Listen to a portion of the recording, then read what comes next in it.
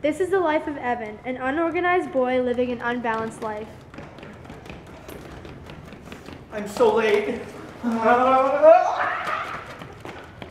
After school, in the life of the overtired Evan, he has football practice. As you can see, he's missing all of his passes from having no sleep. Straight after practice, Evan goes home, and instead of doing homework, he watches TV all afternoon. At 11:30 at night, Evan finally decides to start his homework.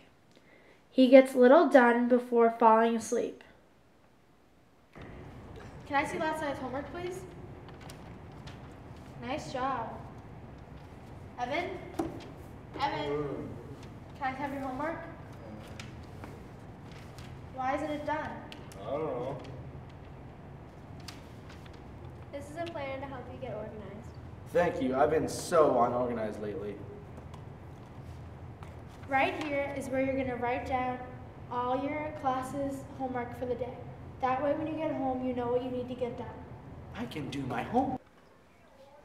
Evan now decides to go to bed early with his new organized schedule. He is going to get a good amount of sleep since he goes to bed early. The next day, Evan wakes up well rested with enough energy for the day ahead of him.